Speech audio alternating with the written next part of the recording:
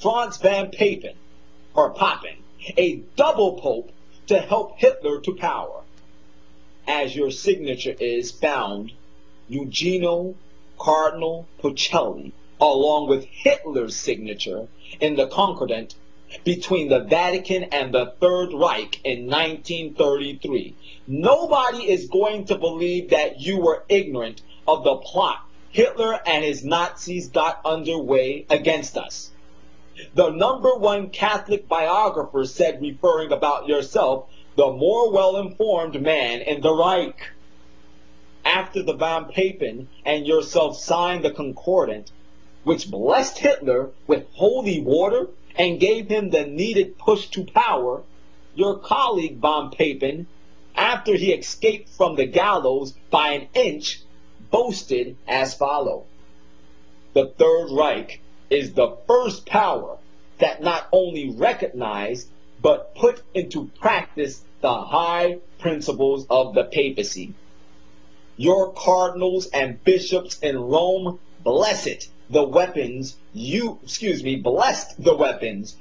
against the defenseless Ethiopians. Cardinal Shooter of Milan proclaimed the annexation of Ethiopia as a holy crusade to bring to Ethiopia in triumph the cross of Christ. And after all of these, can you still call your church the Church of God? Also, do you pretend that I still see you as a superior to me and superior to the people of the United States? You are using sweet words to talk about justice and at the same time playing the drums of war, calling for another war more terrible and destructive than the two past wars against Russia, which helped us to defeat Hitler and Mussolini. You are inciting the United States to rush into building diabolic and detestable regimes. You want us to waste our money and to send our young men to a horrible death over the remains of Hitler and Mussolini to finish the work they started with your help after we defeat them. Yes, the United States longs for peace from all the nations. We still have some prosperity and decency, as we are the bastion for democratic freedom. If we as Protestant England get weak and lose our substance, your Catholic culture will have another opportunity to govern the world again. You can easily, after get an alliance with Russia against us, if we were to lose or fail weak after a war of that nature. Your predecessor, Pope Pio XI, declared publicly, for the interests of the Church, I will go as far as getting a concordat with the devil. For these reasons, Mr. Pacelli, it is my duty as the head of this Protestant nation to reject this adventure disguised as a peace treaty. Those eating in the same dish as the devil must use a very long spoon. I will continue working for peace as a member of the Baptist faith, holding and working with honorable Protestant principles as they have made our nation so great. Yours truly, Harry Truman. Now, absolutely astounding. If this is a genuine article, it does have a little note here that it's a possibility that it might not be the genuine article. So you can do some research on that. I just will definitely want to make that clear. They say there's a quite possibility that it might not be the genuine article.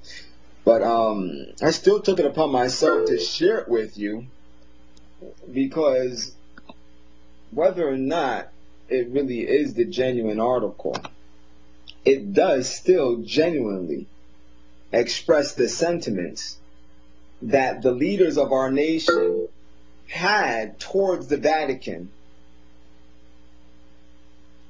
during that time period and previous to that time period as well. It's a very accurate depiction of that. But all of a sudden, we see that this line of separation between our country and the Vatican has been erased. And not only that, but the very men that entered into this country, and I'm speaking of those who are part of the Jesuit order, who entered into this country, assassinated our presidents, Abraham Lincoln, assassinated our president, JFK, established the Federal Reserve to subvert the American banking system, which right now we are seeing the reality of their plan coming into its full fruition. These are the individuals that are helping our current president make his decisions. The president that we have that just visited with Pope Pius, I'm going to call the Pope everything today, Pope Benedict the 16th, calling him Your Holiness. And this should be disturbing to us, ladies and gentlemen. This needs to be extremely disturbing to us. You know something? What's very interesting to me is that after I just released this video on YouTube a couple of days ago now, in reference to the this encyclical letter that Pope Benedict the 16th just issued. You know, you get some comments from some individuals out there, and ladies and gentlemen, I'm going to change my tone in how I'm saying this, but I received some comments, and I am going to assume in my heart that many of these individuals are extremely sincere in expressing the sentiments that I am going to share with you right now that they have expressed to me and to others out there. And their sentiments are, so what if we were consumed in watching the Michael Jackson funeral and we didn't know that Pope Benedict the 16th issued this encyclical letter in which he is, in all reality, calling for the governments of this world to establish a new world order. So what? We didn't know. What were we supposed to do about it? It was going to go anyway. What could we do about it?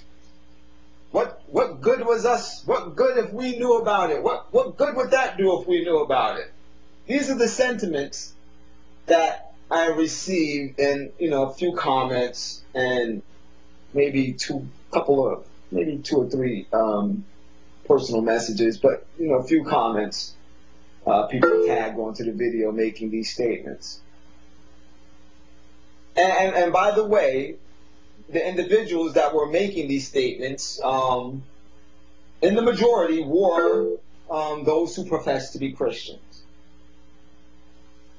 So now I take it upon myself to answer your question. What difference would it make?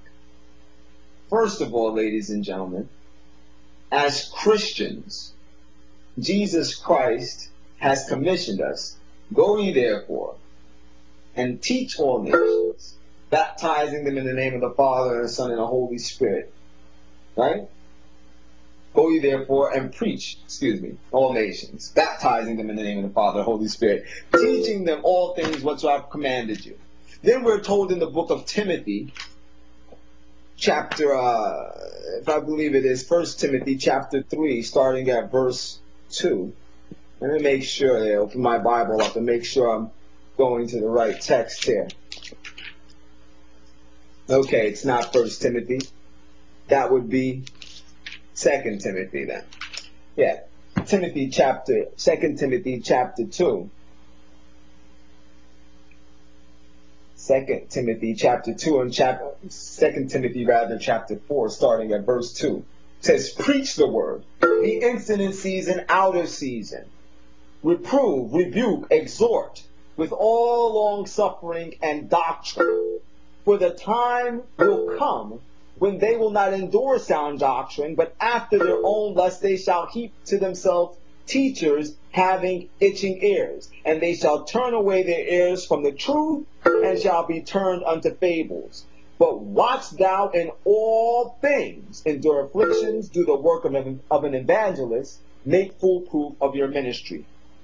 Ladies and gentlemen, the Bible has commissioned all those that are Christians to preach the word, to be instant in season and out of season, to reprove, to rebuke, and to exhort with all long-suffering and doctrine. As Christians, if there is an event that transpires in our world that has direct connection to Bible prophecy, it is our responsibility under the commission of the Holy Spirit himself to make this matter known as far and wide as our sphere of influence goes.